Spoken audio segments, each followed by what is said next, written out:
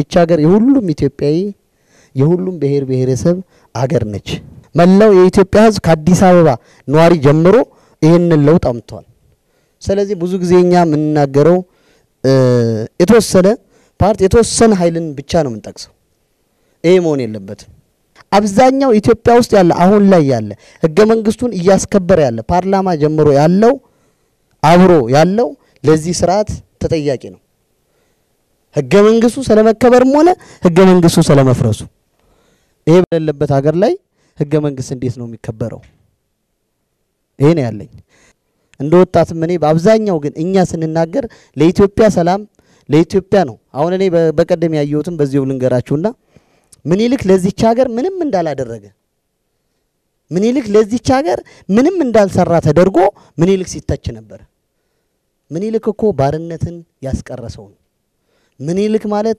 ባቡርን ያመጣ ነው እኛ የናንተ መጽሐፍ ያነበብነው እኛ ወጣቶች እናንተ የምጽፉትን መጽሐፍ ዶክተር የምጽፉትን መጽሐፍ ፕሮፌሰር የምጽፉትን መጽሐፍ ያነበብነው እዚህ የደረስነው እንዴት ምን ይልክ ይተቻል ምን ይልክ አጥፍቶ ከሆነ በዛ ጊዜ የነበረ ነው ምን ነው ዛሬ ለዛሬ ነው እንጂ መናገር ያለብን የትላንትናን ጥላሸት እየቀባነ ለዛሬው ችግራችን መፍትሄ ሊሆነን አይችልም ቀድም ፕሬዘንተሮቹ ያስቀመጡት ነገር ኢትዮጵያ ውስጥ በአንድ ህወሓት የበላይነት ነበር 27 አመት ሌሎቹም እሺ ብለው ነው ሄዱት ሳያምኑ እጃቸው ያወጡ ነው ሲሄዱ የነበረው አሁን ግን ማመን ጀመሩ እንቢ ማለት ጀመሩ ስለዚህ ይሄ ነው አፕሪሺየት ሁሉ የጋራ ማለት አለበት አጋ ዋና ድርጅት ሜጆሪቲ እና ማይኖሪቲ የሚባል ነገር አለ እንዴ ህዝብ ነው ስለዚህ በአራት ብቻቸው ሲቆጣጠሩት የነበረው ሌላው ይግባ ሲባል አይቻልም ማለት እውነተኛ ዲሞክራሲ ማለት ይሄ ነው እንዴ ስለዚህ እውነተኛ ዲሞክራሲ አንተም እኩል ብላ እኔም ልብላ አንተም ጠጣ አንቺም ጠጭ ማለት አለበት ኢዚያን አመሰግናለሁኝ ስለ ህገ መንግስቱና ፌደራሊዝም የሚል ያቀረቡት ሁለቱን ቆንጆ አርገው ነው ያቀረቡት ሲያቀርቡ በጣም ደስ ከሚለው እውነቱን ነው ያቀረቡት በተለይ ህገ መንግስቱ ከ1 እስከ 29 ያለው ጥሩ ነው የሰው መብት የሚያስከብር ነው ነገር ግን እየተገበረ ነበረው የሚለው ሐሳብ አለኝ እኔ ህገ መንግስቱም ፌደራሊዝሙም እየተከበረ እንዳልነበረ ነው እየተሰራበት እንዳልነበረ ወደ ሌላ አዝማሚያ ይሄድ እንደነበረ ነው ለምሳሌው ስለ ፌደራሊዝም መቀሌ ሰሞኑ ከ700 በላይ ነበሩ መቀሌ እነዚህ መቀሌ ሄዱ ሰዎች ፓርቲዎች በታሪክ ይጠየቃሉ ለምንድን ነው የሚጠየቁት የትግራይ ህዝብ ትምህርት ቤት ዳስ ላይ ነው ያለው ክላስ ውስጥ አይደለም ያለው መንገዱም ልማቱም የለም ለነዚህ የተከፈላቸው አበል መኝታ ምግብ ግን ከትግራይ ህዝብ ተቆርሶ ለልማት የነበረው ተቆርሶ ነው ይሰጣቸው ስለዚህ በታሪክ ይጠየቃሉ መጠየቃቸው አይቀርም ስለዚህ ምንድነው በትግራይ የነበረው ስለ ፌደራሊዝም መናገር ያለበት ማሰብሰብ ያለበት ፌደራል መንግስት ነው እንጂ አንድ ክልል ህወሓት ነው ወይ የሚላልኝ ለምን ህወሓት የሚጠራው እነሱ ለምን ይሄዳሉ ማን ነው ይወከላቸው ማን ነው ሂዱ ብሎ ይወከላቸው እነዚህ ሰዎች ስለዚህ የትግራይን ንብረት ሊያራቁቱ እኔ ሄዱት ስለዚህ አሁንም ስለ ህገ መንግስቱ በጠቅስ ህገ መንግስቱ ጥሩ ነው የተወሰኑ አሉት ግን ተግባር ላይ አልዋለም ስለዚህ መታረም ያለባቸው ነገሮች መታረም አለባቸው ስለዚህ ይሄንን የሚያሽከረክረው የሚዘውረው የነበረው ሁሉም ፓርቲዎች አገሪቷ ህወሓት ነውና በዚህ ጉዳይ ላይ የትግራይ ህዝብ ቆስለኛ ነው የሚል ሐሳብ አለኝ አመሰግናለሁ እኔ ላለፉት 30 አመታቶች በዚህ ኢትዮጵያ ህገ መንግስት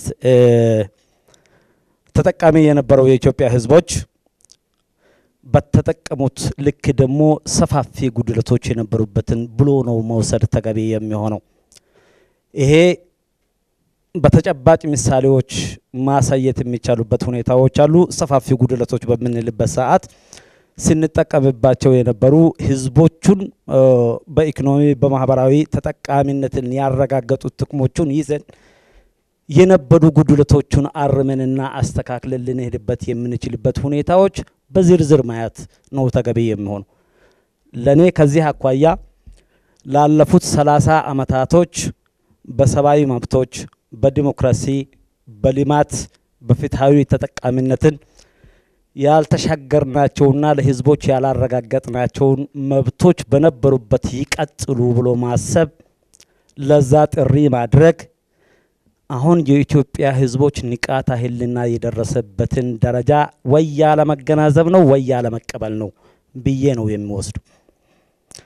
የኢትዮጵያ ህዝቦች ንቃተ ህሊና አሁን የደረሰበትን ሁኔታ ስናይ ከአፋር አኳያ ሲንወስድ በኢትዮጵያ ታሪክ ሊደገም አይገባም ብዬ የምንወስደው በትምህርት ስርዓቱ ውስጥ ከ1987 ይሄ ህገ መንግስት ከጸደቀ እስካሁን ከቅድመ መደበኛ እስከ ፒኤችዲ ያስመረቅናቸው አንድ ጄኔሬሽን አልፏል። በዚህ በ30 አመት ውስጥ አንድም አፋር ከቅድመ መደበኛ እስከ ፒኤችዲ ሲሰራ የኢትዮጵያ ጠቅላይ ሚኒስትር ሁኜ አገላግላለሁ የሚል ምኞት በትምህርት ስርዓቱ ውስጥ ተመኝቶ ያለመማሩ በኢትዮጵያ ታሪክ ሊደገም አይገባም። ያንን እየተመኘ ያልተማረ ሶማሌ፣ ቤኒሻንጉል፣ ጋምቤላ በታሪክ በኢትዮጵያ ውስጥ ሊደገም አይገባም። ይሄ ነው የኢትዮጵያ ህዝቦች ንቃተ ህሊና የደረሰበትን ደረጃ ያለ መገናዘብ የምንልበት መሰረታዊ ምክንያት ይሄ ነው። እነዚህ ጉድለቶች መኖራቸው ላለፈው 30 አመታቶች ስንከራከር ስንወያይ የመጣንባቸው ሰፋፊ መድረኮች አሉ እንደ ሀገር። ቀደም አቶ ከአጋርነት ወደዚህ ተቀላቅለ እናንተም እንኳን በአገራዊ ኢሹ እንድንወያይ እንኳን ጠራችሁ ለዛም በቃችሁ። እናንተ እምንለው ይሄንን ነው። እዚህ ሀገር ውስጥ የህግ ብዝሃነት ተፈጥሯል። አሁን ሊጋል ፕሉራሊዝም ለዚህ ፍቁድ የሆነው ይሄ ህገ መንግስት ነው። ብዙሃነትን ለማስተናገድ የሄደበት ርቀት ቅድምም አቅራቢዎች እንዳነሱት ትልቅ ነጥብ ነው ብለን ብንወስድ ዋና የተገኙ እድሎችን አግኝተን ይሄ ህገ መንግስት አርቅቆ ሰጥቶን ያጣናቸው እድሎችን ጨብጠን መነሳቱ እጅግ በጣም ነው ጥሩ ነው ብዬ ገምታለሁ። እንግዲህ ህገ መንግስቱ እነኝን ጠቃሚ ከኢኮኖሚ ከማህበራዊ ከፖለቲካ ስርዓት መዳበር አኳያ የሰጣቸው እድሎች በሙሉ ህገ መንግስታዊነት ኮንስቲቱሽናሊዝም ከሌለ ፍሬ የላቸውም። ቅድምም ተነስቷል። ምን ማለት ነው? የመንግስት አሰራር ግልጽ መሆን አለበት። የመንግስት አሰራርና ተጠያቂነት መኖር አለበት።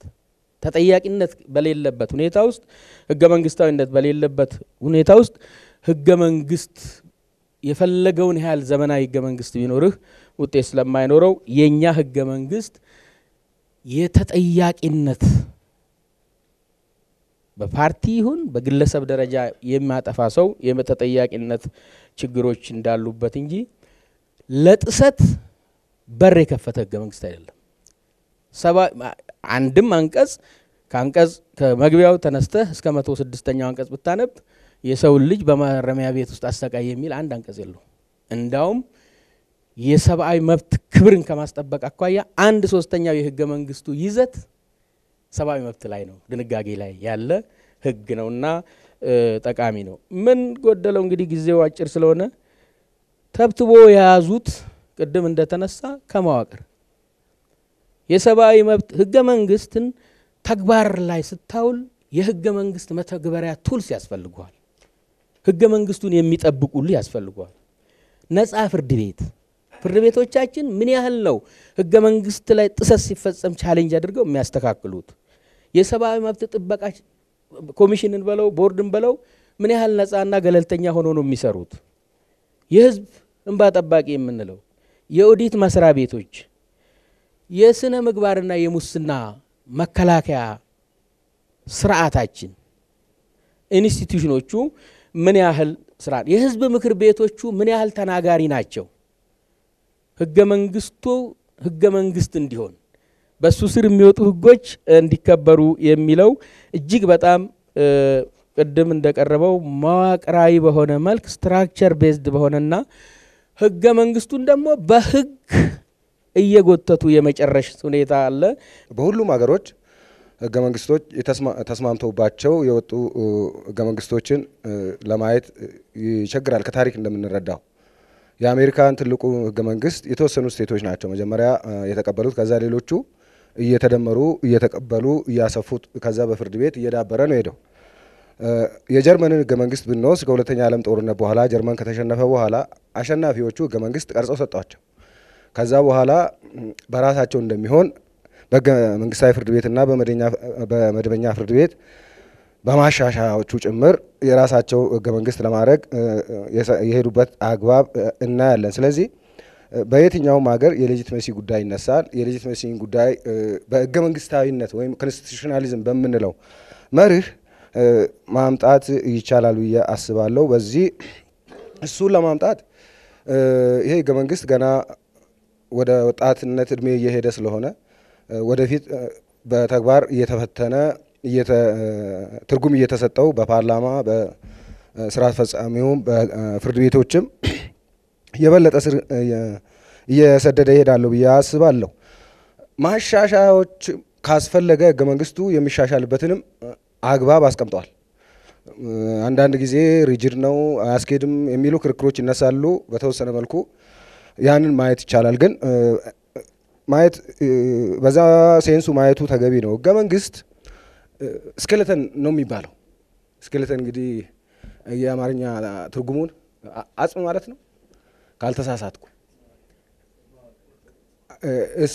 አጽም ነው፣ ስኬለተን ነው። ስኬለተን አያምርም እንዲህ ስናየው። የሚያምረው ስጋና ደም ሲኖረው፣ ጅማቶች ሲኖሩ፣ ሲስተሙ ሲሰራ፣ ስትራክቸሩ ሲወጣ ነው። ያ ደግሞ ስራ አስፈጻሚው፣ ህግ ተርጓሚው እና ህግ አውጪው በሚሰሯቸው በሚያወጧቸው በእለት እለት እየዳበረ የሚሄድ ጉዳይ ነው። በዚች ሀገር ባለፉት 3 አመታት ህዝቡን ከጫፍ ጫፍ ያንቀሳቀሰ የህዝብ ተቃውሞ ተነስቷል። የህዝብ ተቃውሞ መነሻው ምንድነው? ለውጥ በመፈለግ ነው። ስለዚህ እነዚህ ጥያቄዎች ምንድን ነበሩ ከተባለ እነዚህ ሁለት ነገሮች ላይ ነው የሚያጠነጥኑ። ህገ መንግስቱ የተከበረ ቢሆን ኖሮ የዜጎች ሰብአዊና ዲሞክራሲያዊ መብት ቢከበር ህገ መንግስቱን መሰረት አድርጎ የህዝቦች ፍትሃዊ እኩልነት ተጠቃሚ ከነበረ ህዝቡ ለምን ጥያቄ ያነሳል? ወጣቶቻችን በየከተማው ባነሱት ተቃውሞ ለምን ይገደላሉ? ስለዚህ የለውጡም መነሻ ነጥቦች እነዚሁ ናቸው። ህገ መንግስቱ በሚለው መንገድ ተጠቃሚ አልሆነም። ህገ መንግስቱ እየተጣሰ ነው። ህገ መንግስቱ ሊከበር ይገባል። ህገ መንግስቱም ሊሻሻል የሚገባው ነገር ካለ ራሱ ህገ መንግስቱ በሚፈቅደው መሰረት ሊሻሻል ይገባል የሚለው መሰረታዊ ሐሳብ ነው። ዶክተር ዮናስ በስፋት የዘረዘርከው እዚህ ውስጥ የሚካተት ነው ይመስለኝ። አቶ ወንዱሙ የሚያከሉበት ማለት ነው። ወደ ፌደራሊዝምም ስንመጣ ያው በተለያየ መንገድ እንደተገለጸው በዚች ሀገር እውነተኛ ፌደራሊዝም ነበር ወይ? አሁን አንድ ጫፍ ላይ ቁጭ ተብሎ ፌደራሊዝሙ አደጋ ላይ ወደቀ፣ አህዳዊ ስርዓት መጣ ተብሎ የሚነገርበት አካባቢ እውነት ሁሉም ክልሎች በዚች ሀገር እኩል የመወሰን ስልጣን ነበራቸው ወይ? ቅድም እንዳላችሁት በዚች ሀገር ፓርላማ ላይ መጥቶ የሚጸድቅ ህግ ወይም ደግሞ በሚኒስትሮች ምክር ቤት ረቅጦ የሚመጣ ህግ ማንም የሚወስነው ነው። የአራት ፓርቲ ስራ አስፈጻሚ የሚወስነው ነው። በዚህ ጉዳይ ላይ አጋር ክልሎች ሚና አልነበራቸውም። ስለዚህ ሌላ አካል በሚያወጣላቸው ህግ ሲዳኙ ኑረዋል ማለት ነው። ይሄን መብት ባገኙ ማግስት ፌደራሊዝም ሊጠፋ ነው፣ አህዳዊ ስርዓት ሊመጣ ነው ብሎ መናገር ለማን እንደሚነገር አይገባኝም።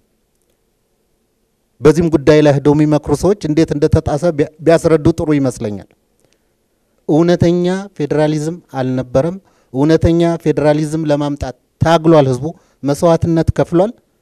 ድርጅቱ ውስጥም ደግሞ የዚህ ህዝብ ትግል መሪ ስለሚያስፈልገው ለውጡን የተቀበለ ኃይል ድርጅቱ ውስጥ ይሄን ለውጥ ፍሬ እንዲያፈራ አድርጎታል። ስለዚህ የለውጡ ባለቤቶች ህዝቡ እና ድርጅቱ ውስጥ ለመለወጥ የፈለገው ክፍል ይሄን ለውጥ እዚህ አድርሶታል ብዬ አስባለሁ።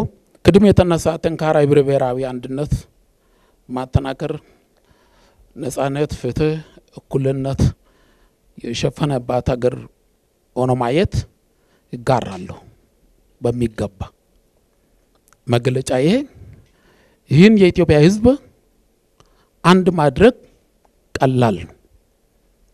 ምንድነው ቀላል የሆነበት ምክንያት መንገድ ዳር ለምነው ሐላይስጥህ ጊዜርስጥህ ስትላትና ስትለው መልሰው አንተን የሚያመሰግን ማህበረሰብ ነው። እንደዚህ አይነት ማህበረሰብ በየትም አይገኝም። አንድ ማድረግ በጣም ቀላል። አሁን ያልቻለበት ምክንያት የመራንበት ያመራር ዘይቤ ብሔር፣ ጎጥ፣ አካባቢያዊ መስረት ያደረገ ስለሆነ ነው። ይህ ሲባል አመራሮች በሰቦርዲኔቶች በታችኛው ማህበረሰብ ዘንድ ሁልጊዜ የሚናገረው ትክክል ነው ብለው ስለሚያምኑ ነው። የመድረክን እድል ያላቸው እነሱ ናቸው። የመሩበት መንገድ የኢትዮጵያ ሕዝብ አንድ ማድረግ ቀርቶ ልዩነትን በሚያሰፋ መንገድ ነው የተመራን ነው እኛ ተመሪዎች። ስለዚህ ይህ ከሆነ ቀላል ያደርጓል። በመዋቅራዊ ጭቆና ውስጥ ደግሞ በተለይ በአጋሮች አካባቢ ሙግዚትነት ነበረ። የተመደቡ አራት ሰዎች አራት የሆኑበት ምክንያት ምንድነው? አራቱ ክልል ናቸው። አራቱ ክልሎች ናቸው ሰዎቻቸው ወደኛ የላኩ። በጣም የሚገርም ኢህአዴግ ሆኖ ይወዳደራል አጋር ድርጅቶች ጋር። ከሶስት ምርጫ በኋላ ምንድነው እንደዚህ የሚሆነው? ወይ ከፈለጋችሁ ጋይደን ብላችሁ ወይ ሰይዴፋ ብላችሁ ተወዳደሩና ፎርማቱ እንዲመጣ በኋላ ውስጣችሁ ኢህአዴግ ይሁን። የሚቀበል የለም። አሁንም አሉ 11 የሚሆኑ እኛ ጋር ኢህአዴግ ተወዳድረው ተመራጭ የሆኑት። ይህ ምንድነው? ስጋት ነው። መዋቅራዊ ስጋት ነው። ጭቆናም ነው፣ ስጋትም ነው። ስጋት የሆነበት ምክንያት የምናወራው ስለ ክልላችን ምን ሰራው ስራ ስለ ክልላችን ህገ መንግስት የሚለው ማንም ሰው እዚህ የተቀመጠው ቅድም ጥሩ ይሁን አይሁን አቶ ዮናስ ያስቀመጠው ነው። የራስን እድል በራስ የመወሰን አለበት። በምናይበት ጊዜ ግን አፈፃፀሙ ላይ ወረቀቱ ችግር የለበትም፣ ሰው ነው ችግር ያለበት። አፈፃፀሙ ላይ ዝንጉርጉር ነው። ይህ ሊሆን የቻለበት ምክንያት ምንድነው? ዛሬ ህገ መንግስት ይቀየር አይቀየር የምንወሰነው ሳይሆን አሰቦችን በማመንጨት በማጨራጨት የኛ ፋንታ ነው። ዋናው ግን ህዝቡ ነው። ትግራይ ከሄዱ ሰዎች አንዱ ነኝ። መጀመሪያ እንድታውቁ ትግራይ ሄጄ ትግራይ የኢትዮጵያ አካል ነው ብዬ ነው ማምነው። ተለይቶ እንደሆነ አላውቅም።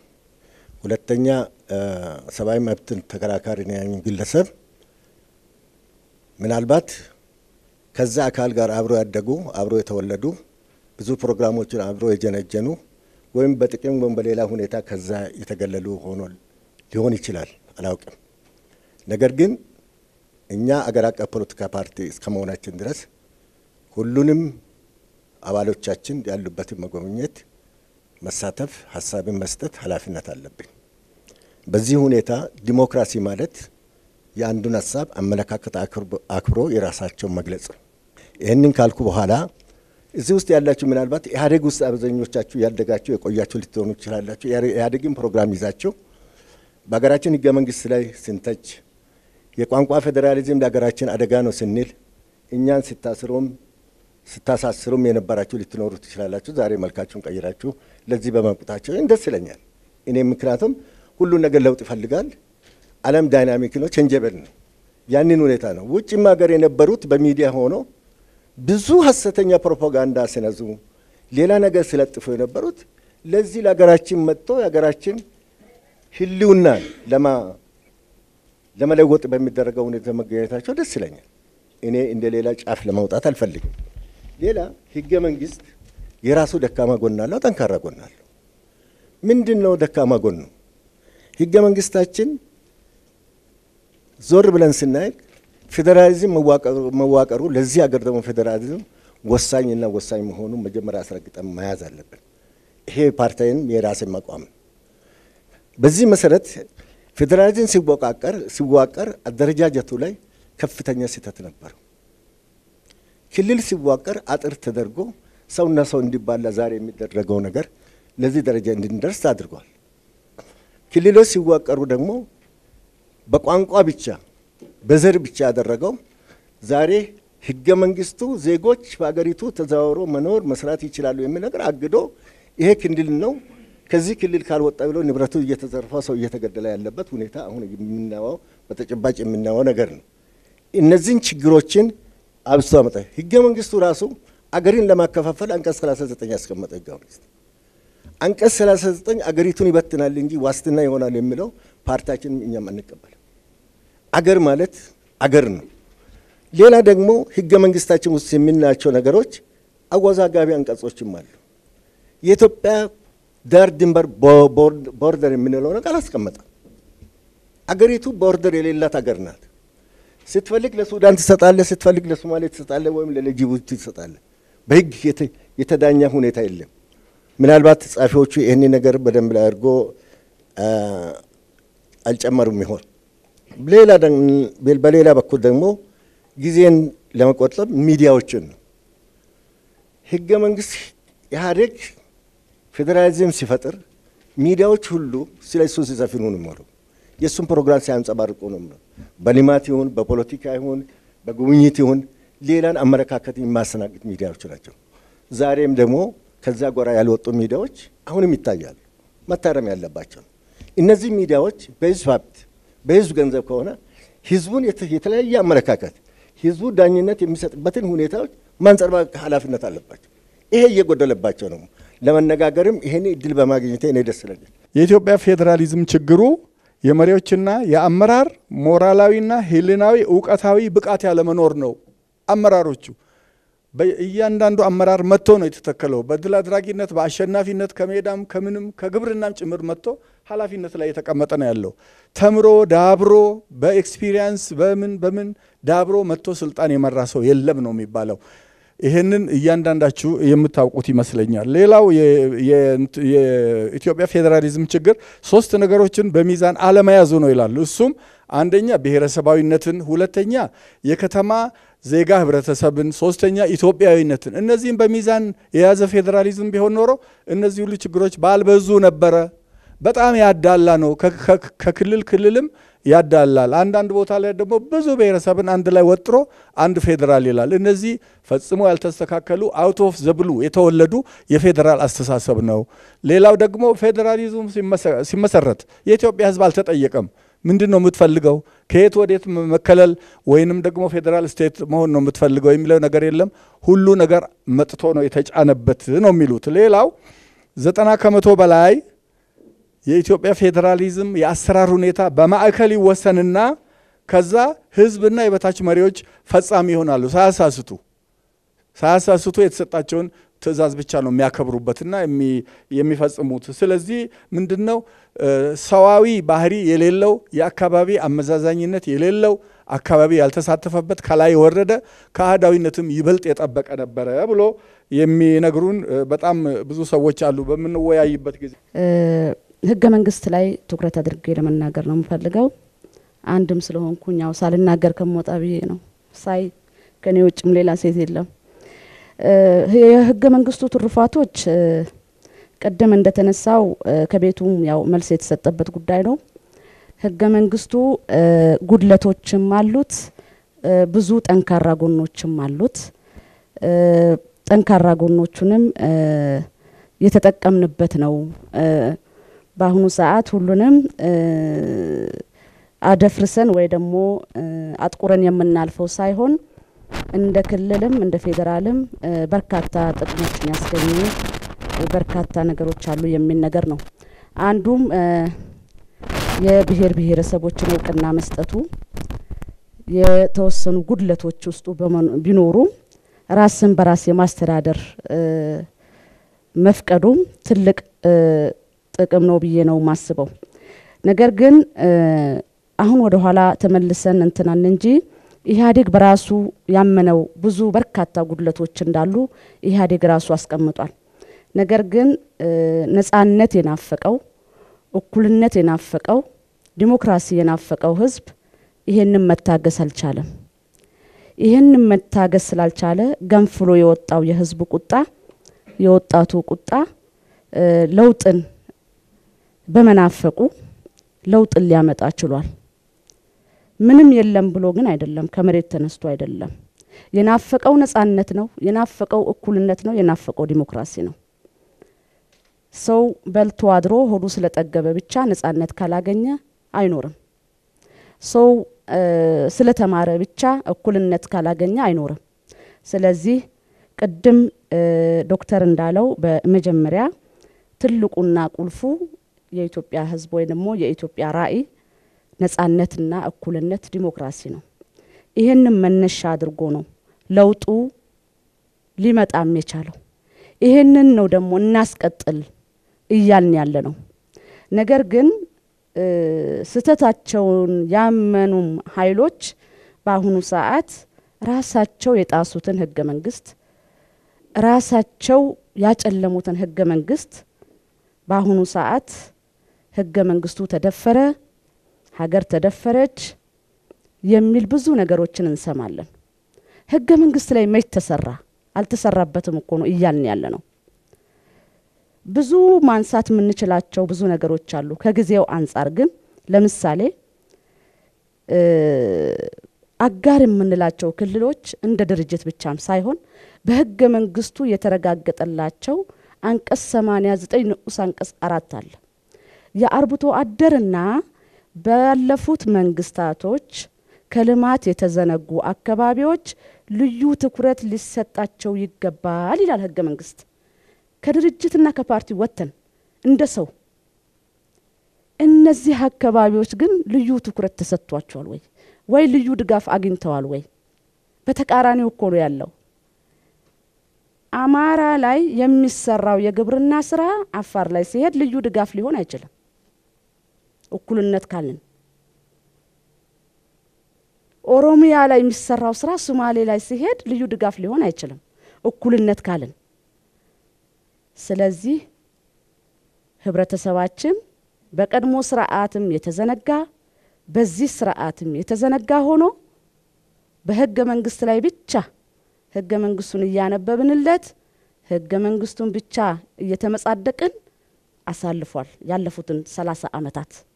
እንደውም በቀድሞ መንግስታት እኔ ጫፍ የወጣ እንዳይሆን ዋልታ ረገጥ እንዳልሆን ነው እንጂ በቀድሞ መንግስታት በስማ በለው በትርጉም ነበር።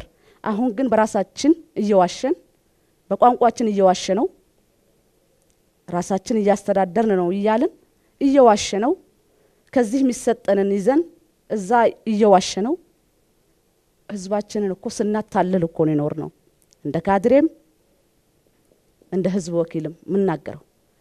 ስለዚህ ብዙ በመናገር ሳይሆን ዋናው ጭብጡና ዋነኛው ነገር ህገ መንግስቱ ጥሩ አልነበረም አይደለም፣ ውስንነቶች ነበሩት፣ አልሰራንበትም ነው። ቅድም ጋሽ ወንድሙ እንዳሉት 1/3ኛውን አልሰራንበትም። ካልሰራንበት ምን ትርጉም አለው ነው። ነገር ግን አሁን ያልሰራበት መልሶ ደግሞ ህገ መንግስቱ ተጣሰ፣ ህገ መንግስቱ ተረገጠ የሚለው ነው ለኔ ማይገባኝ።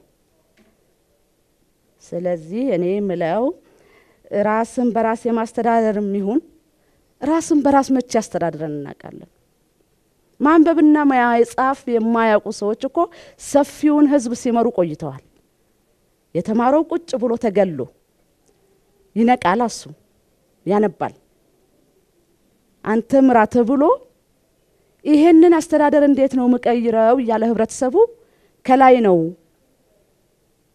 አንተ ዝም በል እሱ ከላይ ነው እየተባለ ሲመሩ የነበሩ ክልሎች እኮ ናቸው። ሲመራ የነበረ አገር እኮ ነው። ደቡብ ኦሞ ያለው አርብቶ አደርና ሶማሌ ያለው አርብቶ አደር ልዩነቱ ምንድነው? ደቡብ ኦሞ ያለው አርብቶ አደር ኢህአዴግ ተብሏል እስከነ ውስንነቱ እስከነ ችግሩ። ከረዩ ያለው አርብቶ አደርና አፋር ያለው አርብቶ አደር ልዩነቱ ምንድነው? ከረዩ ያለው አርብቶ አደር ኢህአዴግ ነው እስከነ ውስንነቱ። ስለዚህ እነዚህን ችግሮች ነው እናርም፣ ለውጡን እናስቀጥል እያልን ያለነው። እነዚህ ግድፈቶችን ነቅሰን አውጥተን በእነዚህ ግድፈቶች ላይ ታግለን ለውጡን እናስቀጥል እንጂ ተአምር ይመጣል ማለት አይደለም። ነገም ተአምር አይፈጠርም። ቅድም ጋሽ ወንድሙ እንዳሉት ነገም መላእክት አይመጣም። ነገር ግን የነበረውን ከበፊቱ የነበሩትን ጥሩ ነገሮችን ይዘን የነበሩትን ግድፈቶች አስወግደን ለቀጣይ ትውልድ ታሪክ ሰርተን እንተው ነው። እኛም እናልፋለን ሌላውም ይተካልና በዚህ ረገድ ተወቃሽ እንዳንሆን ነው ለማለት ነው። አመሰግናለሁ። በለውጥ የመጣ አዲስ አስተሳሰቦች ራሱ የነበረው እንዲረግም ማድረግ መቻል አለበት። ምክንያቱም ጉልህ የሆኑ አዲስ ለውጦች መጥተዋል። አርብቶ አደር ዜግነት ማግኘት ያለበት ከአብዮታዊ ዲሞክራሲ ወይም እምቢ ማለት ያለበት ከአብዮታዊ ዲሞክራሲ መሆን ያለበት ሁኔታ ተፈጥሮ ነበር። ምክንያቱም አብዮታዊ ዲሞክራሲ አላማ አራማጅ ልትሆን የምትችለው የዛ ፓርቲ አባል ልትሆን የምትችለው አርብቶ አደርን ወዴት ከወሰድክ በኋላ ወደ ግብርና ነው ወይስ አርሶ አደር በመሆን እስከምትሆን ነው ወይስ ወደ ነጋዴ እስከምትሆን ነው? መጨረሻ የሌለው ማዕቀብ ነው ማለት ነው። ወደ ኢህአዴግ አባል ለማምጣት አርብቶ አደር ከሆንክ አትመጣም ማለት ነው ለማንኛውም ጊዜ። ያ ብቻ አይደለም። አርብቶ አደር በኢኮኖሚም በማህበራዊም የሚኮራበትን የአርብቶ አደር ኑሮ እንዲለቅ ፍላጎት ካልሆነ በዛው ላይ እንዲያድግ አይደለም የተፈለገው። አርብቶ አደር ማደግ አይችልም ወይ? በያዘው በሚያከብረው ማደግ ባለበት ደረጃ በአርብቶ አደርነት መበልጸግ አይችልም ወይ? ያንን ካልቀየረ አብዮታዊ ዲሞክራሲ አባል መሆን አትችልም የሚባለው ነገር ራሱ አቅቦን ነበር። ያ አንድ ጉልህ እንትን ነው። ሁለተኛ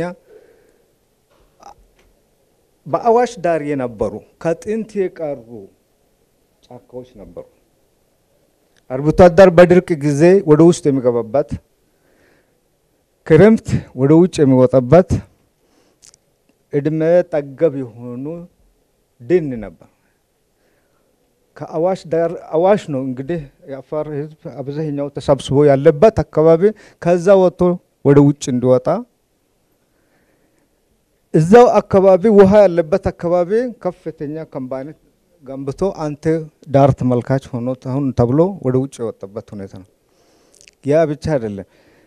ያ በአዋሽ ዳር አካባቢ የነበሩ ከፊል አርብቶ አደሮች ብር ተሰጣቸው ከዛ እንዲለቀቅ ተደረገ። ከፊል አርብቶ አደርም የለም እኮ። ስለዚህ በለውጡ የሚመጣ ራስን በራስ ጉዳይ ራስህ ለመወሰን እኮ ህገ መንግስት እኮ እኔ ህገ መንግስት ላይ አንዳችም እንትን የለኝም እስካሁን የሚረጋ ወርቃማ ህገ መንግስት ብዬ ነው የማስበው። ተግባር ላይ ብናውለው ክልሎች ፍጹማዊ ስልጣን አላቸው የሚባል ነገር ነው የነበረው። ግን ሲሰራ የነበረው ሌላ ነው። ኃይለኛ ጣልቃ ገብነት ውስጥ የነበር የሚያስተዳድሩት። ህገ መንግስቱ ክልሎች ራሳቸው በራሳቸው እንዲያስተዳድሩ ይፈቅዳል። ማች ይሄን የሚያቅብ የለም። በተግባር ግን ውስጥ በእጅ አዙር ነበር እንትን የሚባለው። ስለዚህ ህገ መንግስትን ተግባራዊ እናድርግ የሚለውን ነገር ነው ሊወስደን የሚችለው። ተግባራዊ ለማድረግ የምንችልበት ሂደት ነው እንጂ ህገ መንግስቱ አስከፊ ነገር የለውም። አብዮታዊ ዲሞክራሲ ግን በአርብቶ አደር ላይ ባለው አመለካከት ከሚቃረኑ ሰዎች አንዱ ነው። በብልጽግና ኃይለኛ ለውጥ ነው የሚባለው ኢህአዴግ ፓርቲ በመሆኔ ሳገኝ የነበሩ ጥቅሞች ሳጣ የነበሩ ጥቅሞች ማየት የሚችለው በአገር ጉዳይ ላይ መወሰን እንኳን አንችልም ነበር። በፓርላማ ላይ ብሔራዊ ድርጅት ሲባል እኛ እኮ ውጭ ተንከባለን ነበር የምንቀረው። እነሱ ሲወስኑ ምን አላችሁ ብለን ነው ወደ እነሱን ቃል የምንለው። አሁን አብረን ለመወሰን ለመብቃታችን ያለው ለውጥ እናሳይ። ህዝባችንም ይሰማናል ያለው ለውጥ። ስለዚህ በጉልህ የሆኑ ነጥቦች ላይ እንዲራገሙ ማድረግ ብቻ መቻል አለብን የሚል አስተያየት ለመስጠት ነው። አመሰግናለሁ። አገራችንን ኢትዮጵያ እንዴት እናልማ፣ እንዴት እናስተካክል፣ በምን አይነት መንገድ ማደግ እንችላለን፣ እኔስ ቢሆን ምን ማድረግ አለብኝ በሚለው ላይ ብንንቀሳቀስ ነው ምሻለን። አሁን የተለመደው አንደኛው በመቀጥቀጥ አንደኛውን በማፍለጥ ነው ብዙ ጊዜ እዚህ ሀገር የተለመደው እና በማፍለጥ በመቁረጥ በማሳጠር ሌላው ደግሞ እኔ ልውጣ ልብለጥ በሚለው ላይ ነው የተመሰረተው። ያንን ትተን ወደ ተሻለ ነገር ሰብአዊነትንም ዲሞክራሲውንም ነጻነቱንም በማሳየት ኃላፊነት የተሰጠን በሙሉ በየትኛው መስሪያ ቤት ኃላፊነትን ይዘው የሚንቀሳቀሱ ዜጎች በሙሉ ለዜጎች መልካም ነገር በማበጀት አገሪቱን ወደ ቀና መንገድ በመምራት ሁሉ ሰው ቢንቀሳቀስ ጥሩ ነው። ደርግን ሲዋጉ እንግዲህ ጠቅላይ ሚኒስትር መለስ ዜናዊ አልጀዚራ ጋዜጠኞች ሲጠይቁ እናንተ ጥሩ እየሄዳችሁ ነው፣ በዚህ መንገድ ከሄዳችሁ እንደው የምትይዙ ይመስላችኋል ብለው ሲጠይቋቸው እኛ እኮ በዚህ ደስተኞች አይደለንም አሉ። ምክንያቱም የራሳችን ህዝብ ነው እየተዋጋን ያለ ነው፣ እየሞተ ያለው ወንድሞቻችን ነው። ግን የነበረው ነገር ሲተስ ስለነበረ መስተካከል ስላለብን ለውጡን ለማምጣት እንታገላለን አሉ። የሚገርማችሁ ለውጡን ለማምጣት ነው መታገል ያለብን እንጂ ሶማሌ ክልል፣ ደቡብ ክልል፣ ኦሮሚያ ክልል፣ አማራ ክልል ያልተቃጠለ ያልተገደለ ደም ያልተፋሰሰበት ቦታ የለም። በዚያ ሁሉ እንግዲህ አመራር ያለበት ጸጥታ አካል ያለበት ፖሊስ ያለበት ብዙ በደሎች የሚደርሱበት መንግስት የሌለበት ሀገር አይደለም ሶማሊያ፣ አማራ ክልል፣ ኦሮሚያ ክልል፣ ደቡብ ክልል ሁሉም ክልሎች ላይ እየታለፈ የሚፈጠሩ ችግሮችን እንኳን በጋራ እንደዚህ በተሰባሰብንበት ጉባኤ እርስ በርስ መልስ ለመሰጣጠት ብቻ ሳይሆን ለሁሉ ሰው ለሰሚ አካል በሙሉ ትምህርት በሚሆን መንገድ አእምሮን በሚቀርጽ ታች ያሉ ወጣቶችም ቀጥሎ አገሪቱን ለመረከብ የተዘጋጁ ወጣቱ ክልልም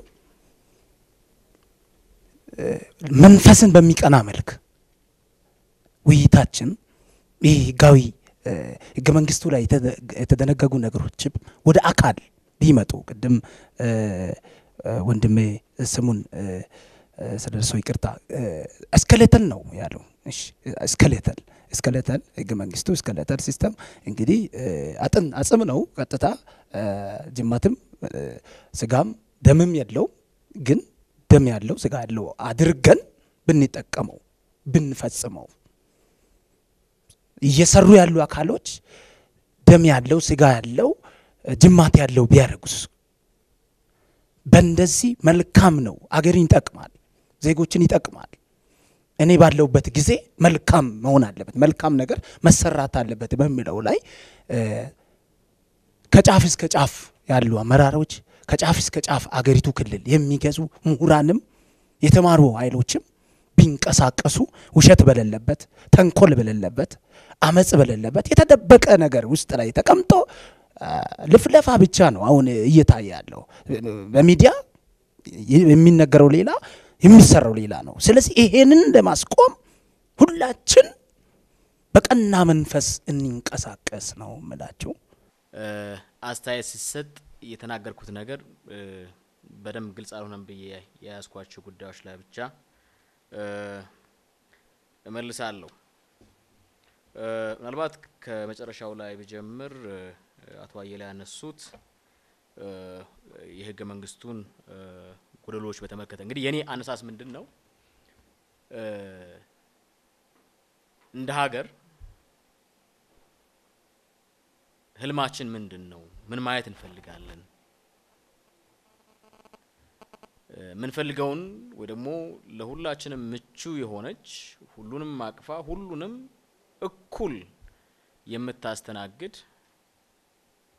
ሀገር እውን እንድትሆን ምን ነገሮች መሟላት አለባቸው? በተለይ የነጻነት፣ የእኩልነት፣ የፍትህ እና የዲሞክራሲ አስፈላጊነትን አንድ ደግሞ ወንድሜ እንዳነሱት ከዚህ የፍራተርኒቲ የዚህ የሶስተኛው ዘመን ምንለው ማለት ነው በሰብአዊ መብት አስተምሮት የሶስተኛው ዘመን እይታ ወንድማማችነትን አብሮነትን ታሳቢ ያደረገ ወይ ደግሞ አብሮነትን እውን ያረጋች ሀገር ማየት እንፈልጋለን። ያነሳውት ምንድነው ይሄን ሙከራችንን እንዳይሳካ ያደረገው ምንድነው? ለምሳሌ የተነሳውባቸው ነገሮች አሉ። እንደ ኢትዮጵያ ባለ ሀገር ውስጥ ፌደራሊዝም አስፈላጊ ነው፣ ጥያቄ የለውም። ግን ፌደራሊዝም ያለ ዲሞክራሲ እውን ሊሆን አይችልም። ለዚህም ደግሞ መዋቅራዊ ችግሮች ያልኳቸው ከግለሰቦች ጋር ማያያዙ አንስቻለሁ። አንደኛው የገዢው ፓርቲ ሪዮት ዓለም ብያንስቻለሁ። የገዢው ፓርቲ ያንድ ፖለቲካ ፓርቲ ሪዮት ዓለም ምን ያክል ወሳኝ ነው ብንል ሁሉንም ነገር ጠቅልሎ በያዘበት አጋጣሚ በጣም ወሳኝ ነው።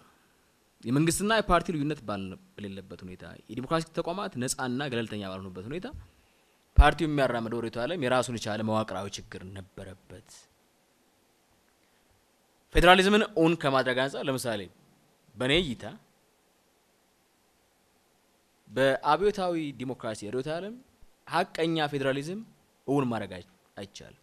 ምክንያቱም ፌደራሊዝም ብለን ስናስብ ሰልፍ ገቨርናንስ ነው፣ ራስን የማስተዳደር ጉዳይ ነው። አብዮታዊ ዲሞክራሲ ደግሞ በባህሪው በማዕከላዊነት የሚያምን ነው። የፓርቲው ከፍተኛ አመራር የወሰነው ውሳኔ ታችኛው የመቀበል ነው የሚያስቀ ይሄ ሶሻሊስታዊ ባህሪው የራስን ድል በራስ የመወሰን ነገር የሚፈቅድ አይደለም። ለምሳሌ ክልሎች ከማዕከል የመጣውን ለምሳሌ አንድን የልማት ፖሊሲ ከክልሉ ተጨባጭ ሁኔታ አንፃር አይተው የሚቀይሩበት አጋጣሚ ፍጥር አይደለም። የሰጣቸው ቆጥረው የተረከቡትን ቢፈጽሙም ባይፈጽሙም ፈጽመናል ብለው የሚያቀርቡበትን ስርዓት ነው የሚያስቀምጠው። ከዛ አንፃር ለምሳሌ አብዮታዊ ዲሞክራሲ ከሚቀር ሁሉም ነገር ይቅር የሚል ኃይል ለፌደራሊዝም ጥብቅና አቆማለሁ ሊል አይችልም። ምክንያቱም ይሄ እርስ በርሱ ጋጫን ማለት ነው። ፖለቲካን በማዕከላዊነት ማለት ነው እዚህ በዲሞክራሲያዊ ማዕከላዊነት ወይ ደግሞ በዲሞክራሲ ሴንትራሊዝም እመራለሁ የሚል ኃይል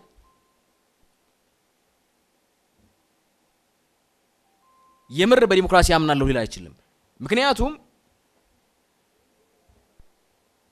በተዋረድ ያለው ፓርቲው አደረጃጀት የሚሆን በህዝብ ደረጃ ላይ የመጣውን ውሳኔ መቀበል እንጂ ሐሳብ ከታች ወደ ላይ አይደለም የሚሄደው። ይህ በሆነበት ሁኔታ ደግሞ እውነተኛ ፌደራሊዝም ኑሮ ሐቀኛ ፌደራሊዝም ኑሮ ህዝቦች ራሳቸውን በራሳቸው የማስተዳደር ነፃነትና ሉዓላዊነቱ ሊኖራቸው አይችልም ነው። ለዛም ነው አብዮታዊ ዲሞክራሲን እንደ አንድ መዋቅራዊ ችግር አድርጌ ያነሳሁት። ሌላኛው ቀደም ሲል የነበረው የፓርቲው አደረጃጀት ይሄን ሐቀኛ ፌደራሊዝም እንዳይፈጠር አድርጓል ነው። ለምሳሌ አጋር የሚባሉ ፓርቲዎች አጋር እንኳን ተብለው ነገር ግን የሚከተሉት የኢህአዴግን ፖሊሲ ነበር የነበረው፣ የሚተገብሩት ያን ነው። በአስተላለፍ ደረጃ የሚሰለፉት በዛ መልኩ ነው። ስለዚህ ፓርቲው ላይ የነበረው አደረጃጀት እዚህ ላይ አንድን ወንድም ያለባቸው እንዳነሳው ፕሮብሌሙን ካንዱ ጋር የማያያዝም ጉዳይ አይደለም። ግን በየልኩና አስቀምጥ ብለን ስንሄድ አንዳንድ ጊዜ ማንከዳቸው ሐቆች አሉ ፊት ለፊት አፈጠው የሚመጡ። ለምሳሌ በኢህአዴግ ውስጥ የነበሩት ሌሎቹ ብሔራዊ ድርጅቶች ጥፋተኛ አይደሉም ማለት ጥፋተኞች ነበሩ። አድርባይ መሆናቸው፣ ታዛዥ መሆናቸው፣ መጋፈጥ አለመቻላቸው ምናልባት ፓርቲዎቹ የተመሰረቱበት በወቅቱ የነበረው ነባራዊ ሁኔታ አድርጎ ሊሆን ይችላል። ግን ደግሞ አሁን ያ ነገር አይቀጥል ማለታቸው እሰየው ሊባል የሚችል ነው እንጂ ትናንት አጥተ ስለነበር ዛሬም በዛው በጥፋት ተቀጥል ሊባል አይችልም። ከዛ አንፃር ነው እሱ እንደ አንድ እንትን ያነሳው። ከዛ ውጭ ህገ መንግስቱን በተመለከተ ያነሳውት ነገር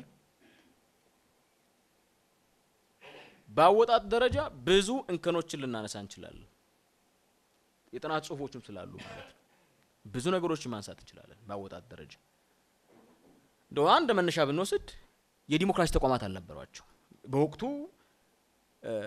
ዲሞክራሲያዊ የሆነ ምርጫን ለማስኬድ የሚያስችል ዲሞክራሲያዊ የሆነ ውይይትን ነፃ ውይይትን ማካሄድ የሚያስችል ነባራዊ ሁኔታ አልነበረም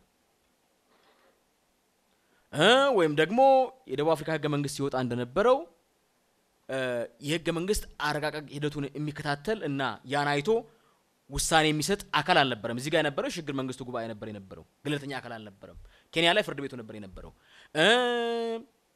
ደቡብ አፍሪካ ላይም እንደዚሁ በአረጋጋጭ ሂደት ላይ ችግር ካለ ያን የሚቃወም አካል አቤት የሚልበት ስርዓት ነበር የአረጋጋጩ ሂደት የሚያሳዩ ራሳቸውን የቻሉ ዝርዝር ህጎች ነበሩ ዝርዝር መርሆች ነበሩ እዚህኛው ጋር አልነበረም በዛ ረገድ ብዙ ማሳት ይችላል ዋናው ነገር ግን እሱ አይደለም በንድንጋጌ ደረጃ ያነሷቸው አቶ ወንድሙ ያነሷቸው መሰረታዊ ችግሮች አሉ ከመግቢያው ጀምሮ ግን ከምንም በላይ ለኔ ችግር ሆኖ ማየው ቅቡልነትን ባተገባበር ማረም ይቻላል ቅቡልነትን በትርጉም ማረም ይቻላል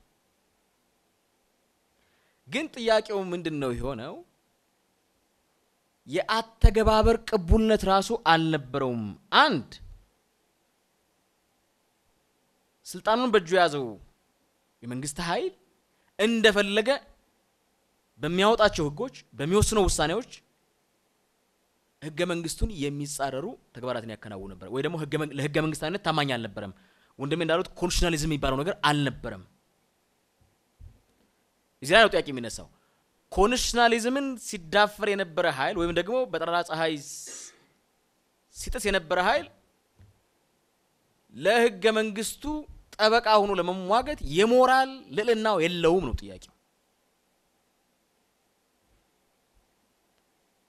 ያን የሞራል ልዕልና ይጠይቃል ለህገ መንግስታዊነት ታማኝ መሆን ህገ መንግስቱን የሚጻረሩ ህጎችን በአደባባይ ሲያወጣ የነበረ ኃይል ህገ መንግስቱ የሚጻረሩ ህጎችን ሲወስን የነበረ ኃይል አሁን ህገ መንግስት ጠበቃ ለመሆን የሚያስችል የሞራል ልዕልና ከወዴት አመጣው የሚለው ጥያቄ ልጠይቅ ይችላል እንደ ፖለቲካ ወይ ደግሞ እንደ አንድ ያገባኛል እንደሚል ዜጋ ከዛውጭ ይሄ ቪታሊቲ የሚለው ነገር ነው ለአዳዲስ ነገሮች ምን ያክል ሪስፖንድ ያደርጋል የሚለው ነገር ስናይ አዳዲስ ነባራዊ ሁኔታዎች በምን አይነት መልኩ ይመልሳል አሁን ጠንካራ የህገ መንግስት ፍርድ ቤት ይኖርና አሁን ለትርጉም ለምሳሌ ከሲዳማ ጋር የተነሳ ጉዳይ ነበር ያን ነገር መመለስ ይችላል ነበር ባጭሩ ያን የሚያደርግ የኮንስቲቱሽናል ቪታሊቲ የለውም ከዛውጭ ወንድሜ ስማቸውን ረስቼ እንዳልሆን ከአቶ ተሾመ ያነሱት ነገር አለ ህገ መንግስት በትክክል እንዳሉት ዝርዝር ሁኔታዎችን አያስቀምጥም ስኬሌተን ያስቀምጣል ገዢ አስተሳሰቦችን ያስቀምጣል ወደ ሰብአዊ መብት ግን ስንመጣ በህገ መንግስታዊ የሰብአዊ መብት አስተምህሮት ሁሉ ጊዜ ወሳኙ ነገር የኢንፎርስመንት ክሎዝ እንዴት አድርገን እንተግብረው ለምሳሌ ያጋጠሙንን በተለይ ከሰብአዊ መብት ተታ አንፃር የነበሩት ችግሮችን ጠንካራ ለምሳሌ ህገ መንግስታዊ ፍርድ ቤት ኖሮ አንድ ሰው ጥሩ ምሳሌ ያላግባብ ታሰረ ያላግባብ ተፈታ ከዛ በኋላ ተፈታ ምንም የሚያገኘው መፍትሄ ምናልባት ከውሉጭ የሚመነጭ ኃላፊነት ምናምን ሊባል ይችላል ነገር ግን የሰብአዊ መብት ዳኝነት ክርክር የሚያስችል ስርዓት የለንም ነው ወይም ደግሞ ኮምፕላያንት ሜካኒዝም የለንም የሰብአዊ መብት ክርክር የሚባል በዚህ ሀገር አይታወቅም ሲጣስ ክሱ የሚቀርበው መንግስት ላይ ነው የሚሆነው ራሱ መንግስት ላይ ውሳኔም ሲወሰን የውሳኔው ይዘት የሚሆነው ምንድነው ሰብአዊ መብት ተጥሷል ወይም አልተጣሰም የሚል ውሳኔ ነው የሚሆነው ተጥሷል ሲባል የሚጠየቅ ዳኝነት አለ የገንዘብ ካሳ ሊሆን ይችላል ወይም ደግሞ ጀስት ሳቲስፋክሽን ምንለው ነገር አለ ይቅርታ በአደባባይ እንደገና ደግሞ ጋራንቲ ኦፍ ነን ሪፒቲሽን ምንለው ነገር አለ ከዚህ በኋላ ላይ ደገም ዋስትና መስጠት ይሄን አልያዘም ህገ መንግስቱ ቀደም ደግሞ ያነሳዋቸው ነገሮች አሉ እነዚህ አሸናፊ ሁሉን ጠቅልሎ ይወስዳል የሚለው ፕሪንሲፕል አነስተኛ ቁጥር ላላቸው ህዝቦች ወይ ደግሞ ለማይኖሪቲ ራይት ትክክለኛውን ጥበቃ አይሰጥም ነው። ስለዚህ ህገ መንግስት መጽሐፍ ቅዱስ አይደለም፣ ቁርአን አይደለም። ህገ መንግስት የአንድ ነገር ነባራዊ ፍላጎቶች እያየ ያረመ ይስተካከል የሚሄድ ሰነድ ነው። የፖለቲካም ሰነድ ነው፣ የህግም ሰነድ ነው። ያለው ነባራዊ የፖለቲካ ፍላጎቶችን እያየ የሚታረም ይስተካከል ነው። የሚስተካከልበት ስርዓት አለው፣ የሚሻሻልበት ስርዓት አለው። ህገ መንግስት ግን አይነኬ ነው ብሎ እንደ ቅዱስ ቁርአን ወይም ደግሞ እንደ መጽሐፍ ቅዱስ የሚሰገድለት ወይም ደግሞ እንዳይነካ የሚባልም አይደለም። ስለዚህ እነዚህ መዋቅራዊ ችግሮች መፍታት ከቻል ጠንካራ ህብረ ብሔራዊ አንድነት ያላት የበለጸገች ነጻነት፣ ፍትህ፣ እኩልነትና ዲሞክራሲ የሚከበርባት ሐቀኛ ፌደራሊዝም ስርዓት የምታስተናግድ ሀገር እውን ማድረግ እንችላለን ነው። እነዚህ ነገሮች ሲነሱ አይ ፌደራሊዝሙን ሊጥሱ ነው የሚባል ነገር ይሄ መሰረተ ቢስ ክስና በሌለ የሞራል ልልና ላይ ጅራፍ ራሱ ገርፎ ራሱ ይጮሃል እንደሚሉት አይነት ነገር ነው የሚሆነው። ስለዚህ እነዚህን መዋቅራዊ ችግሮቻችን መፍታት ከቻል ወደ ተሻለ ምዕራፍ መሻገር እንችላለን። እንደኔ አሁን ብትጠይቁኝ አንዳንዶቹ የምናያቸው ነገሮች እንደውም የፌደራሊዝም ሙከራ ላይ አሁን ጀምረናል ብዬ ነው ላስብ የምችለው። ምናልባት ክልሎች ራሳቸውን በሚያስተዳድሩበት ሙከራ ላይ የምናያቸው ነገሮች ያየን ይመስላል። እነዚህን ነገሮች በትክክል እውን ለማድረግ ግን በህግ ማዕቀፍም ቢሆን በስርዓትም በተቋም ግንባታም ራሱን የቻለ ስራ ይጠይቃል ማለት ነው። ስለዚህ ነጻነት፣ እኩልነት፣ ፍትህ፣ ዲሞክራሲ የሰፈነባት ሀገር እውን እንድትሆን መዋቅራዊ ችግሮቿ ይፈቱ ማለት ፌደራሊዝምን አፍርሶ ወደ አህዳዊነት መሄድ ማለት አይደለም። እንዲያውም ሐቀኛ ፌደራሊዝምን እውን ማድረግ ማለት ነው። እነዚህ መዋቅራዊ ችግሮች መፍታት ማለት ህገ መንግስታዊነትን እውን ማድረግ ነው እንጂ ህገ መንግስታዊነትን ማስቀረት ወይ ደግሞ ማፍረስ ማለት አይደለም ነው የኔ ክርክር።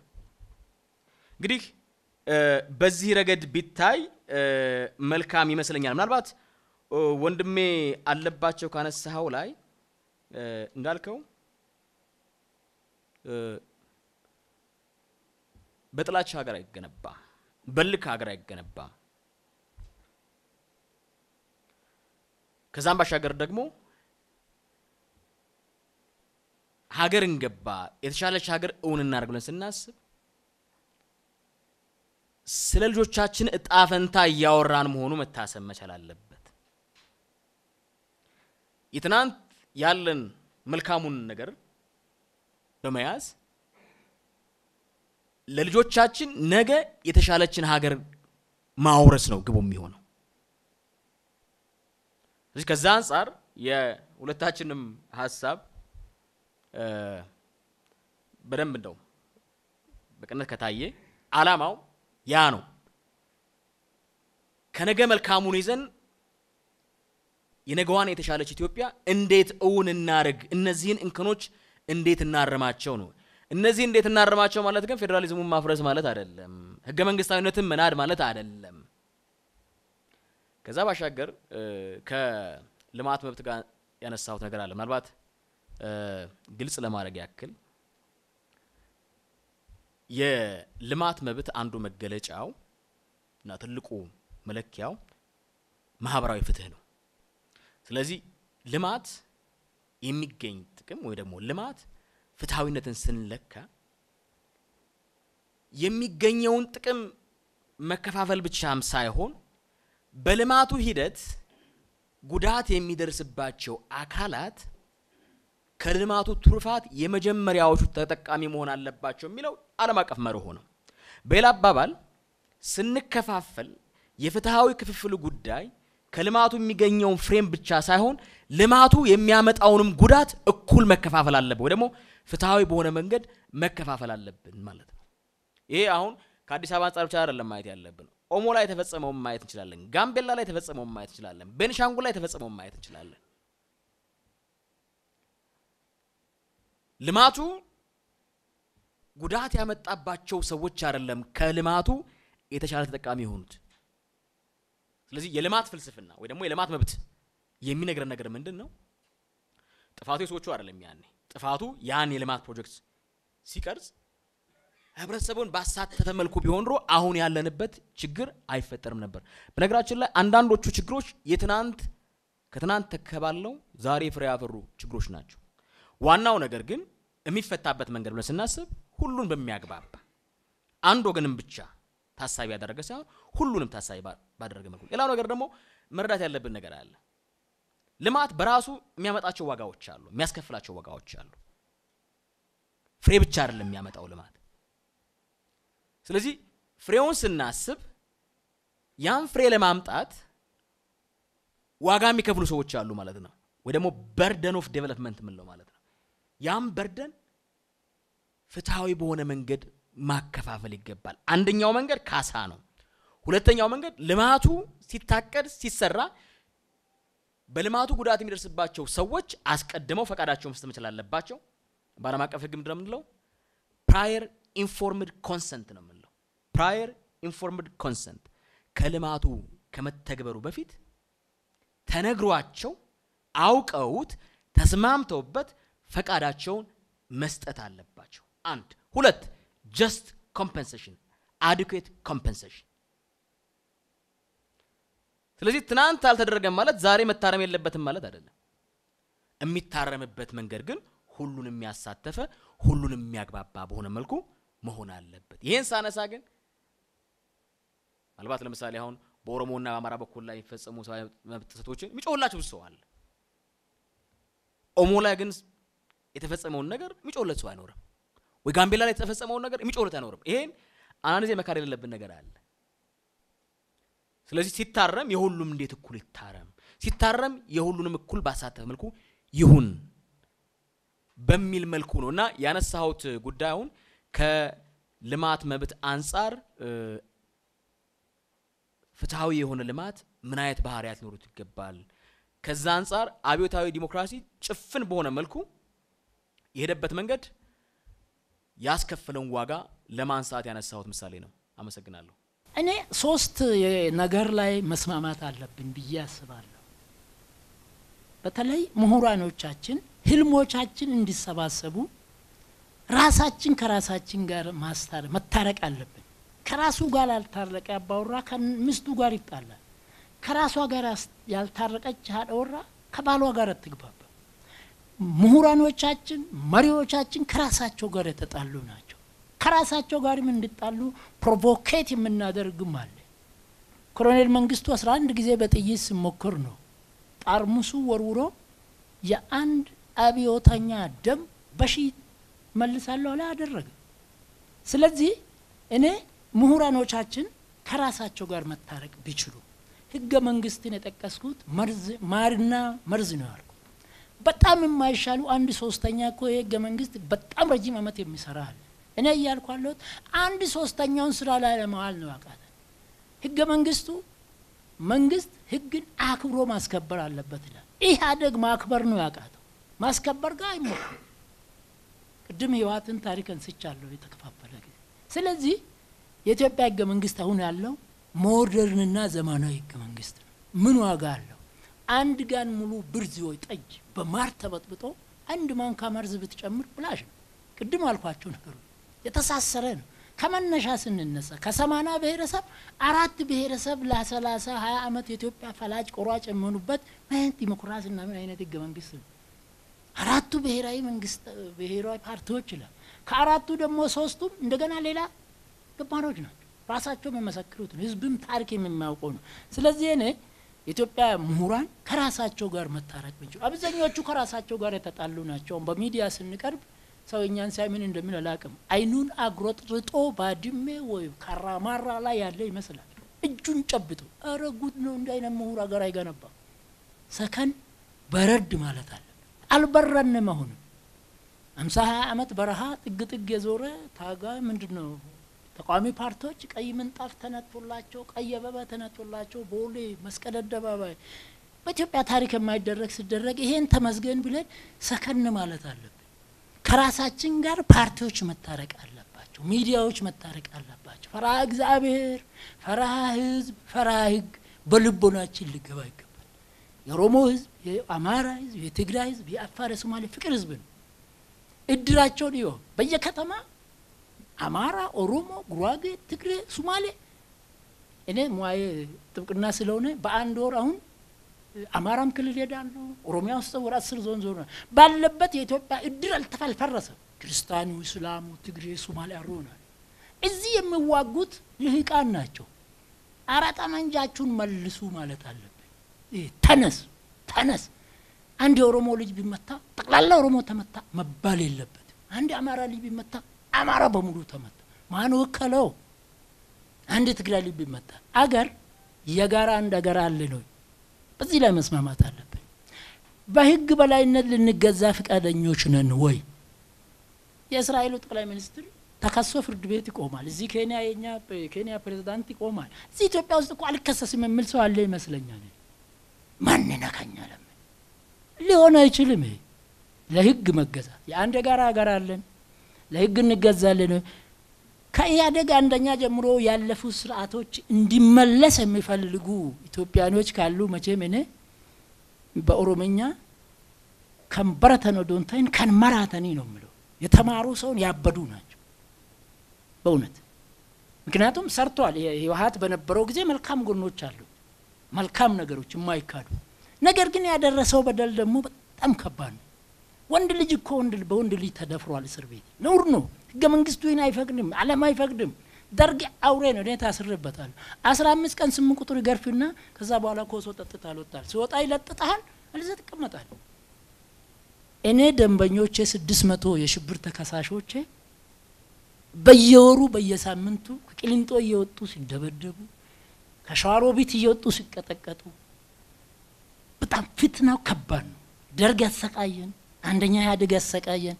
ይሄን ስል ኢብን ህወሓቶች በሙሉ አይደሉም። ስለዚህ እኔ ኢትዮጵያን ለማሻገር አሁን የተጀመረው መልካም ጅምር እንዲዘልቅ በነበረው ጠንካራ ጎን ላይ መጨመር፣ ክፉአቶቹን በመቀነስ ወደፊት መሄድ ይገባል። የውሸት አገዛዞች ማብቃት አለባቸው። አልነበረም ፌደራሊዝም። ወዳጄ ጋሽ አየለ ቅንጅት መቀሌ ቢሄዱ ሀገራቸው ነው። መገርመኝ ግን እዛ በቴሌቪዥን ስናይ ፌደራሊዝም ፈራሳ ሲሉ ነው። ይሄ ባባዶ ነገር እንዴ! ሰፊ ኦሮሚያ እኮ 7 እና 8 ፕሬዝዳንት ስትመርጥ ከአንድ ክልል መጥቶ ነው። ይሄን አርግ ይሄን አታርግ። ሀብት ሲያገርቷ ሀብት ታንክ ባንክ በሙሉ ማይጅ ነበር። ያፋሩ የሶማሌው ኮንትሮባንዱ እኔ ጄኔራሎች በስርቆት ላይ ሲሳተፉ አሳፋሪ ነው። ይረጋገጥባቸው አይረጋገጥባቸው። ወታደር እኮ ለአገር አለኝታ ነው። ጄኔራል ደግሞ አለኝታ ነው። እነዚህ ሰዎች ናቸው በኮንትሮባንድ የሚታሙት እኮ እውነት ይሁን ውሸት። ስለዚህ አንድ የጋራ አገር ማፍረስ አንችልም። ቀልድ አይደለም። ለተቀማጭ ሰማይ ቅርብ ነው ይባላል። ሀገር ማፍረስ አይደለም፣ ክልል ማፍረስ ከባድ ነው። መገንባቱ ነው። አንድ ሰው አንድ ፓርቲ ደግሞ ከኢሰፓ እስከ ኢህአዴግ ኢትዮጵያን አያሳድግም፣ አያሻጋግርም።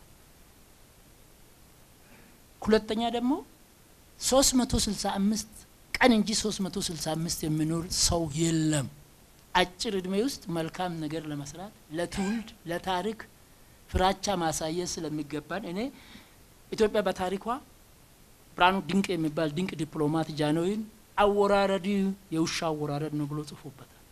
ጀነራል አብይ አበባ አውቀን እንታረም ብሎ ጽፏል። አልሆነም። ዳዊት ወልደ ጊዮርጊስ ለኮሎኔል መንግስቱ፣ ጎሹ ወልደ ለኮሎኔል መንግስቱ የህወሓት ታጋዮች ጠቅላይ ሚኒስትር መለስን አራተሳስተናል ልክ አይደለንም ብለዋል። አይሰሙም።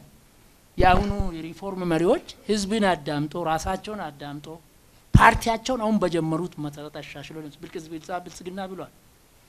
ምን አገባኝ ካፋው ብልጽግና ቢያመጣ ጥሩ ነው ለራሱ ብቻ ሳይሆን ለኛም ጭምር። በተረፈ ግን የራሳችን ስራ ብንሰራ የራሳችን ስራ ስንሰራ በተቻለ መጠን ለአገርና ለታሪክ ለትውልድ ልጆቻችን እንዳይወክሱ እርግጠኛ ነኝ የኢትዮጵያ ያለፉ ገዢዎች ልጆች ዘና ብሎ ፒያሳ መርካቶ የሚዞሩ አይመስለኝም። መንግስቱ 3 ዶክተር ልጆች አሉ ነው ተብሎ ለመኑ አይመጡ አይመስለኝም። ምክንያቱም ተረበሸ ነው ሰውዬ ተረበሸ ነው። ስለዚህ ኢህአዴግ ተሳስቻለሁ ሽብርተኛ ነኝ ስል የሚቀሩ የእርቅ እንትኖች አሉ። ከአንድ ጫፍ ወደ አንድ ጫፍ መሄድ የለብን። ከብሔር ከነገድ በቀር ስለ ኢትዮጵያ ኢግኖር የሰፋን ሰዎች ዛሬ ደግሞ ኢትዮጵያዊነት ብቻ አይሰራም። መሀል ቤት ኢትዮጵያዊነትም አሪፍ ነገር ነው፣ ብሔር ብሔረሰብነትም አሪፍ ነገር ነው። ኢትዮጵያዊነት እንደ ሀገር ተከብሮ የብሔረሰብ ማንነት ተከብሮ አፋሩ እንደ ባይሉ እንደ ጥንቱ እንደ አሊሚሮ ኦሮሞ እንደ ገዳው ሰሜኖቹም እንደ ንጉስ ቢመርጡ ምን ቸገር? ሰሜኖች ዲሞክራሲ ማለት እኮ ፌደራሊዝም ማለት ይሄ ነው። አሁን እየተባለ ያለው እንደኔ አስብ፣ ከሚዲያ ጀምሮ እንደኔ ተናገር፣ እንደኔ ስራ አንችልም። ሰው እንደራሱ ነው፣ ቤት እንደራሱ ነው። ዛሬ ክልሎች እርግጠኛ ነኝ በአንድም ኦፒዲዮ ወይ ደግሞ በአንድም ኦዴፓ ወይ በአዴፓ ይመሩ። ይህ በጣም ትልቅ ጸጋ ነው። ይሄ እንዲጀምር እንዲዘልቅ የሰሜን ወንድሞቻችንም ሆነ የምዕራብ ወንድሞቻችን ደግሞ ምላስ ስላንቃ ውስጥ ተወሽቃ ጭንቅላትን ታስቀጠቅጣለች። ክፉ ነገር ስትናገር ድብ የሚመታው ጭንቅላት ነው፣ ምላስ አትገኝም ተለጉማ። ይሄ የሚያነሳሱ ሰዎች አይገኙም። የደሃ ልጅን የኢትዮጵያ ልጆችን ወደማይሆን ከምንመራ እኔ የተጀመረው ሽግግር እንከን ባንከን ነው፣ ሁልጊዜም የሚጠበቅ ነው፣ ነገም የሚመጣው ያው ነው። ሀጎስ ይምጣ መሐመድ ይምጣ ከዲር ይምጣ ስተቶች አይጠፉም። አሜሪካ ውስጥም ሰው ይታሰራል፣ ምን ይሆናል፣ ግጭት ይፈጠራል። ግን በመቻል አንዳንድ ጊዜ ትሸነፋል። ለማሸነፍ ትግስት በመያዝ ትላንትና በኢትዮጵያ ውስጥ መሪዎች ይካካዳሉ። አጥናፍ እነ ኮሎኔል መንግስቱና ተፈሪ ባንት ያለቁት ዛሬ ያመደገም የለበት። መቻል ማለት መቻል ኢትዮጵያ ከ67 መስከረም 2 ጀምሮ መስቀለኛ መንገድ ላይ ናት ሲባል ነው የምሰማው።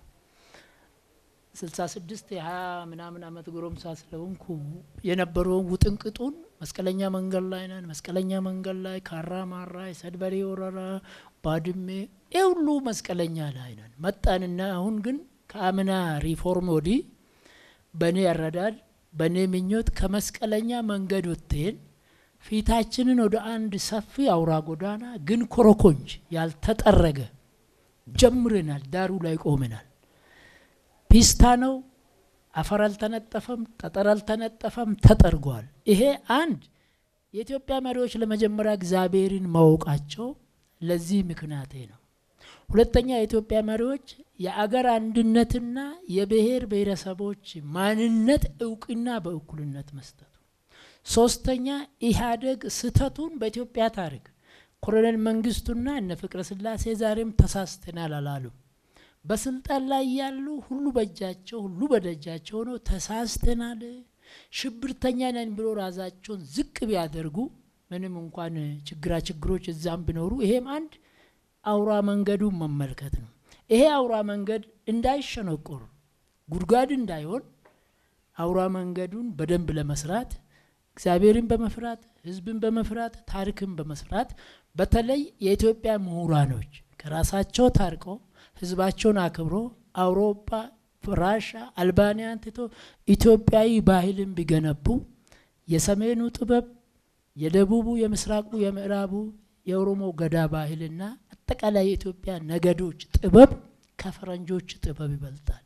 ወደ ራሳችን እንመለስ፣ እንደማመር። ካልተደማመርን ዳገት አንወጣም። መሰላል የሚያስፈልገው መወጣጫ ነው። የወጣ ይወርዳል፣ የወረደ ይወጣል። የሰው ተወዳጅነት እንደ ጥላ አይከተልም።